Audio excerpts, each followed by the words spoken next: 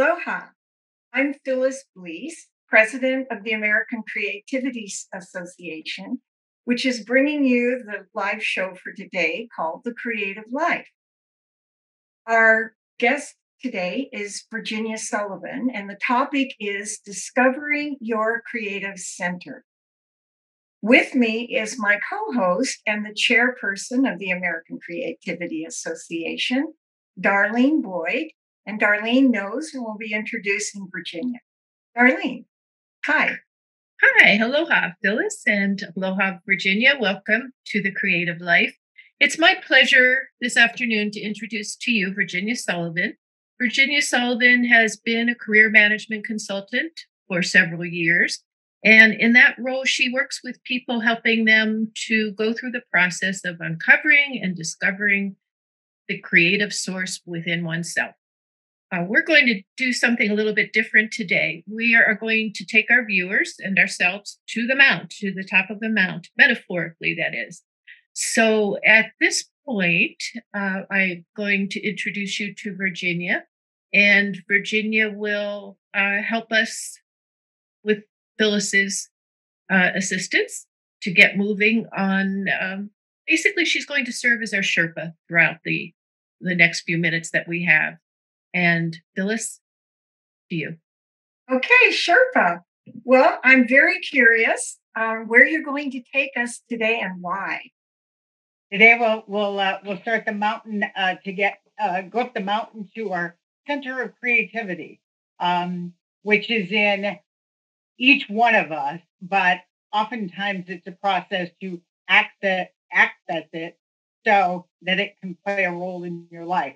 We're going to start today at base camp, and then we're going to up climbing the mountain, the 10,000 foot, the 20,000 feet, and then the peak, the climb down, and then landing. So that's where we're going today. Okay, so at the end of this half hour, we hope that we will reach our creative center. That's the goal. Absolutely. All right.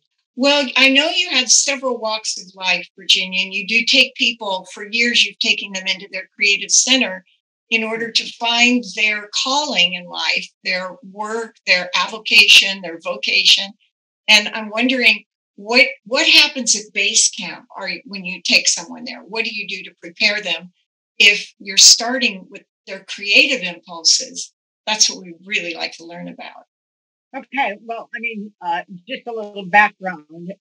Initially, something usually happens in someone's life to kind of ignite process, and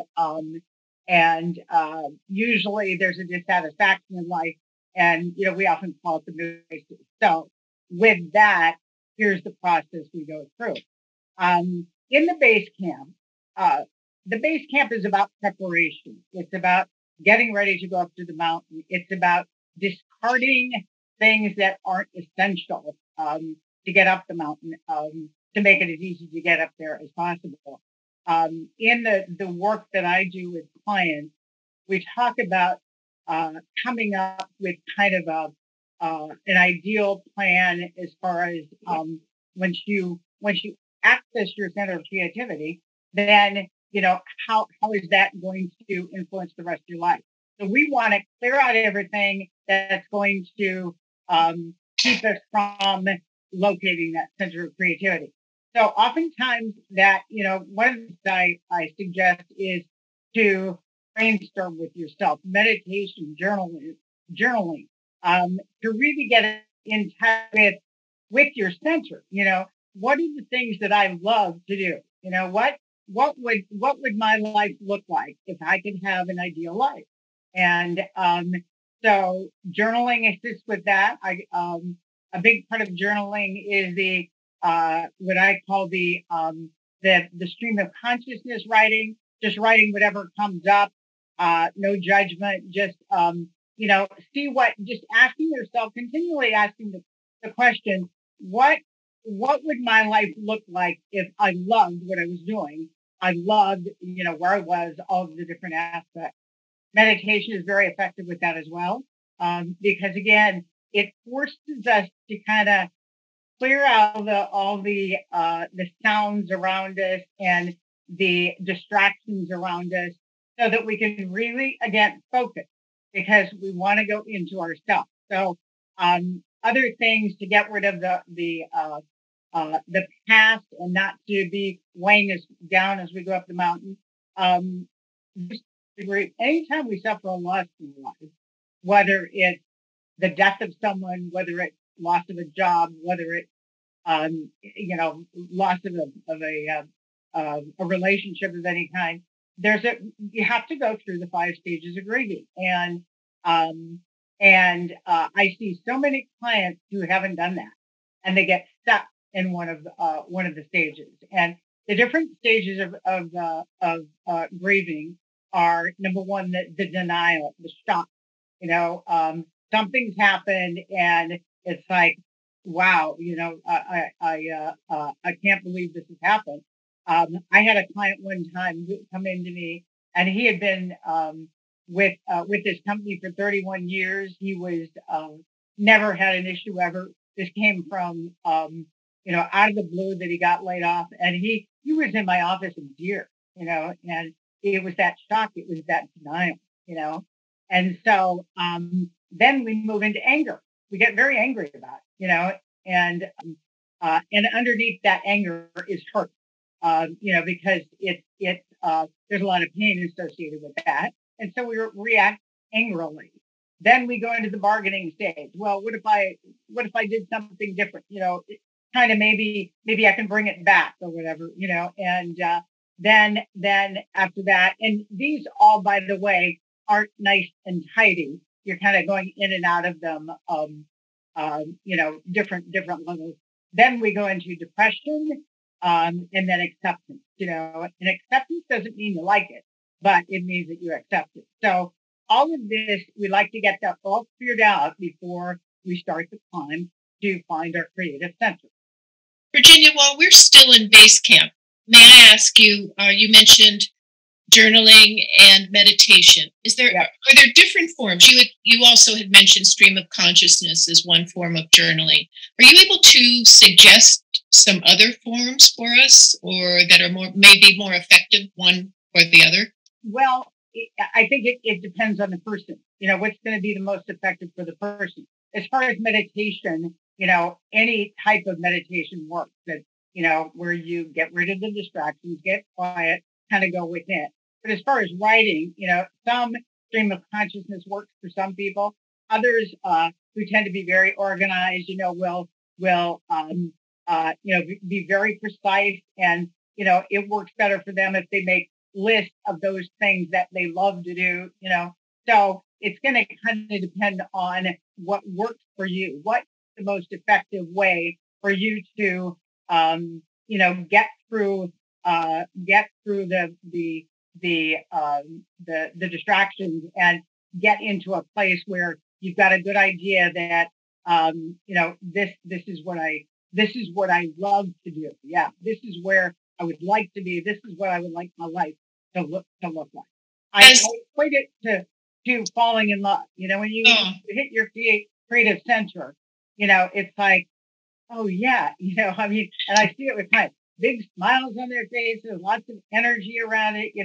When you're in love, you're like, want to tell the world, you can't wait to get up and out, and so it's that same kind of energy, excitement, yes, this is what I was looking for, and you can just see it on people's faces. Yeah. How difficult is it for you as a coach or as the leader, if your client balks and really does not take your suggestion, really says, no, I don't want to write anything, I'm not a meditator? How do you approach that? Well, I mean, number one, they've got to want it. They've got to want to make the changes in order to make their life better. And because I can't force them to do that. And so, we talk about it. I mean, oftentimes people get blocked because of the fear. It's fear of the unknown, and life has been pretty comfortable, and that's a huge block, that fear, and they're afraid to kind of move on. We talk about, if they're obstinate and they flat just don't want to do it, period, well, then there's not a lot you can do in that situation. But in situations where the fear is blocking them, people have shame about what happened. People, have a myriad of emotions going on around it. And so my job is to help them process that. Do you see a fear of failure in the clients? I'm sorry. Say that again. Do you see a fear of failure when you mentioned that? 100%. Yeah, absolutely. Fear of failure, fear of the unknown. I'm not sure I can do it. Kind of don't want fear of success. Don't want to necessarily go.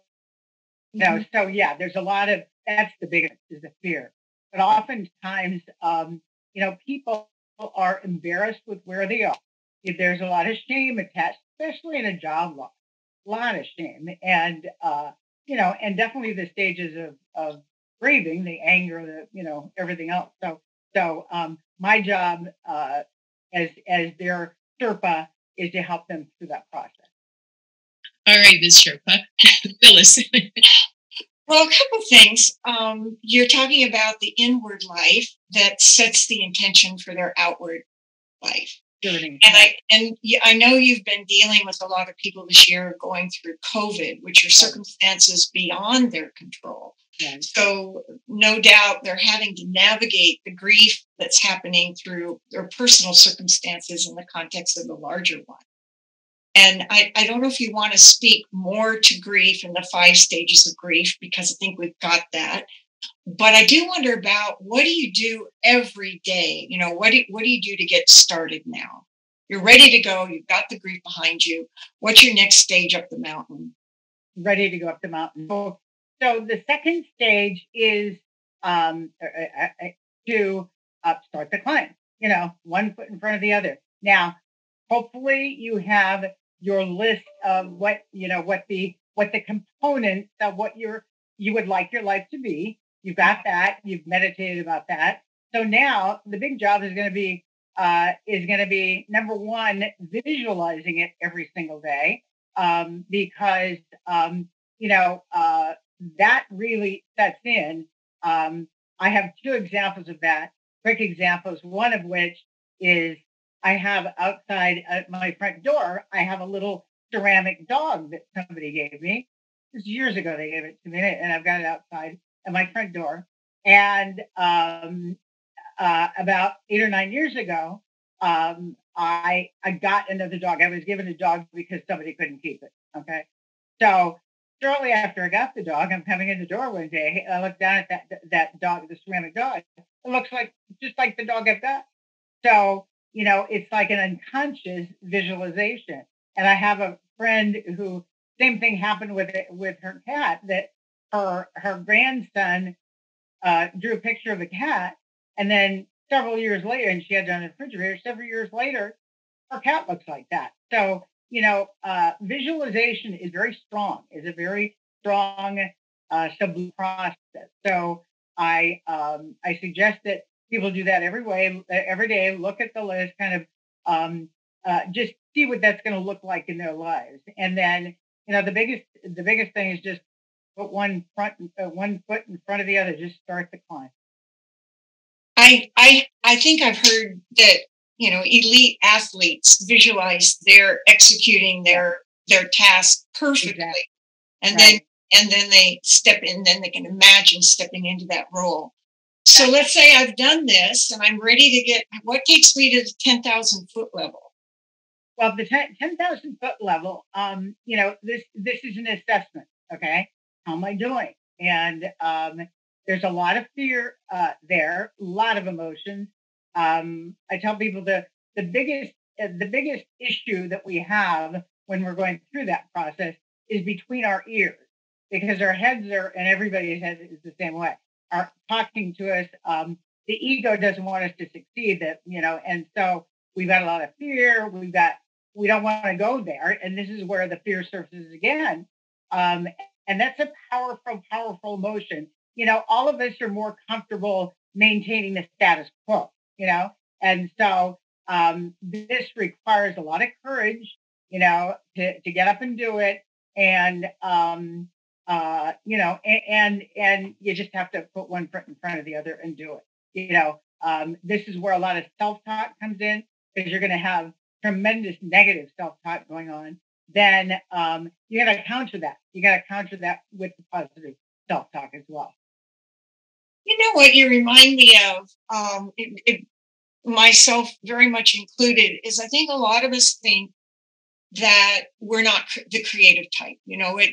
Why would I join the American Creativity Association? Other people, and they often associate that with the creative arts, the arts and crafts. And that is one wonderful section of the American Creativity Association, but also being creative in your walk of life.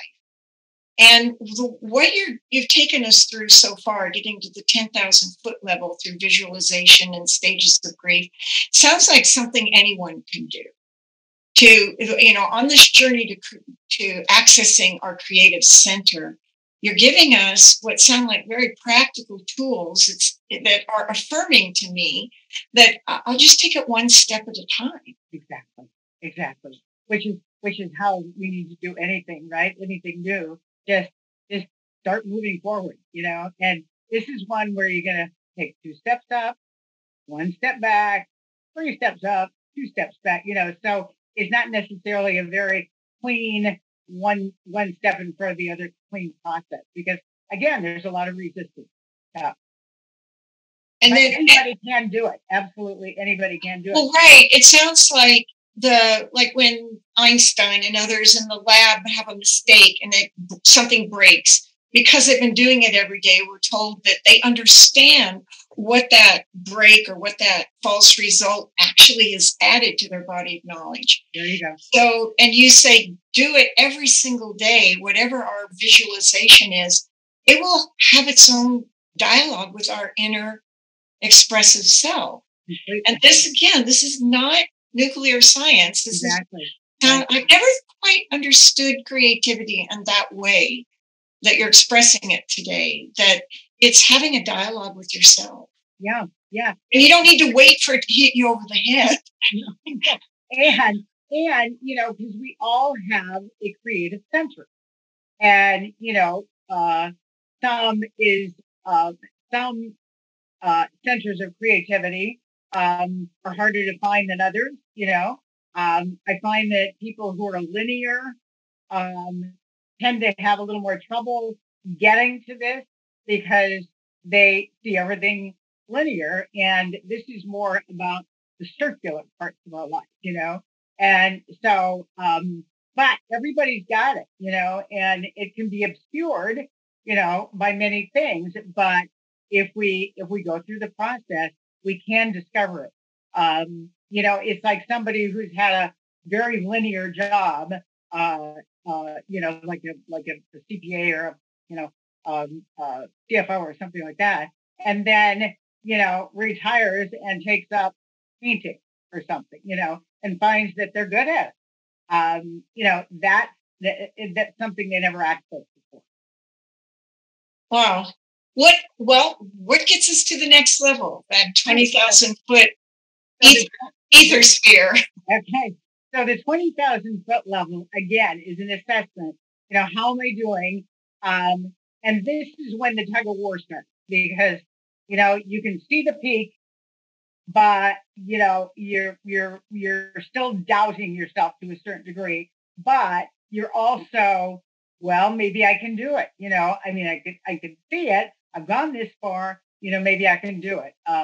And so this is pivotal as far as, we've got 2 choices here: either stop or go up. There's no go to the peak, because now there are no more levels to kind of go through.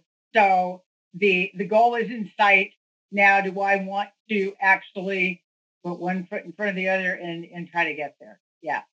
So I'm thinking, as we're talking about reaching the peak and having that goal, for so many of us, and I suspect when you're working as a coach for your clients, we manage to have the confidence and we're almost to that peak, and then we're playing with the metaphor today, of course, of the peak, and chances are the peak has a little ice on it. So we slip and fall. So how do you communicate that confidence to your client to give them that boost to say it's all right. It's all right that you've done a great job thus far. You can do it again. Exactly. Well, and a big part of my job as more people is to be a cheerleader, is to just help people be aware that, this is available to them, and flipping is part of the process. It's that, 3 steps up, 2 steps back, and I said in the very beginning, this isn't necessarily a pretty process, and it's not precise. Flipping and falling, we oftentimes learn more from our falls in life than we do if life just clicks along. And so, that's how I help them through that process. Yeah. Just to continue with our little metaphor of the day that we're playing with, do you think in the creative process that one is more creative with the support of others that are taking on the same task? I mean, we're using base camp, we're using reaching the peak. And when there is a base camp, often we know that there are those times that are probably for safety better to do this process with others. And certainly if you're going to slip and fall, the others will be there for you. How do you coach someone perhaps that doesn't have that support team, or they're on their own completely in isolation? What strategies do you bring forth for them? Well, one of the things that I talk about initially is with the clients is exactly about the support system. What kind of a support system do you have around you? Because in life, you've got to have some support helping you through. One of the things we do is identify, because people don't necessarily have family around. People don't necessarily, people who've worked for long periods of time, their support or their colleagues, But in this type of a situation, the colleague is not going to be necessarily the best support. Can be helpful. But so we spend some time identifying support people in their lives. And this is, and they may not be anybody local, but one of the things is, we become like the people that we're around, right? And so identifying people who are doing what you want to do, and reaching out to them to be supportive. I always tell people steer clear of the negative ones, incorporate the positive ones, because there are always going to be negative people in the world, and you need the positive people who are going to be helping you through the process. So we all have some sort of support somewhere, somehow, if we just really take a look at every area of our lives. We've got what are we involved in? What kind of friends do we have? Are we involved in any organization? Can we join organizations of people who do what we want to do or whatever? So there's always a way to bring people like that into your life. Well, thank you. And now let's get to the peak. I want to see what that whole process feels like before we have to come down again. Okay. All right. So the peak, it's like, again, it's like, I did it, my gosh, I did it, and disbelief and excitement, elation, and this is kind of the falling in love part, like I found it, and so, again, there's just such a shift in one's, personality when they find it, but, tremendous elation and excitement that they've tapped into it. Now, what do I need to do to make this happen? Yeah, probably their health is by now starting to improve. Their sleep, their weight, any, I'll call it addictive behavior. I don't want to be a downer, and I'm not an analyst, but, kind of just really focusing on this new creative outlet in their life. And how do they, what do you do? Before enlightenment, chop wood and carry water. Now we're after enlightenment. Are we back to chop wood and carry water? Are you going to help us come down that mountain in our remaining 4 minutes? I want to make sure we get the full. Okay. All right. So we'll talk a little faster here. Yeah. Okay. But yeah, so now down the mountain, what do we need to do to incorporate this creative center into the life that we want to create, that we want to have.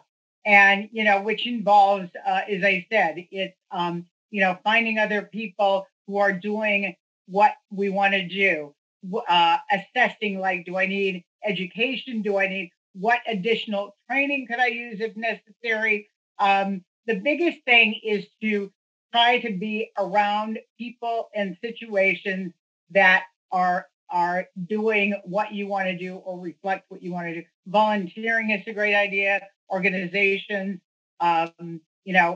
any way that you can incorporate this into your life by being around what you're looking for.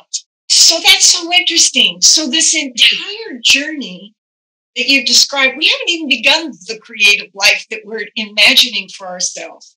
So for those watching, this entire process up and down the mountain has been within us all along. Exactly. And it's when you get back down, that's when you volunteer or apprentice with somebody or quit your day job or whatever you do. Exactly. I love it that you're giving strategies and fleshing out this creative process that you don't need any money for it. You don't really need anyone else. Yeah. You have it all within you. And I think your guideposts though are helpful and the road signs. Mm-hmm. That's really interesting. So where do we go next? Okay. Are we landed? Now we land, and so we found our creative center and we're doing those things that are necessary to, make it happen for us. And I talk about initially when people are unsatisfied, there's kind of that internal grumbling within it. It's like, well, life isn't good kind of thing. And that all goes away. There's just a sense of calm, of peace, of enjoyment, of happiness, like we're on our way again. It's like people refer to it as a new lease on life, kind of an unsettling within it, that again, something's just not right. Things bother us, just not comfortable, not happy. So, Virginia, what you bring to mind for me in a Hawaiian sense is we call this pauhana. At the end of the day, we're ready to rest. And that's really where you took us to. And so at this pauhana time, we can just enjoy the fact that we've taken this journey. And I really want to thank you very much for coming to us. And others can look at your website, Virginia Sullivan, is it .com? Actually, it's Power Connection.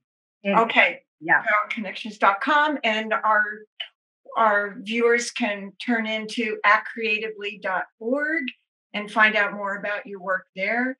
And Darlene, Boyd, thank you very much for joining us in Irvine. And so from our family to yours, mahalo and aloha.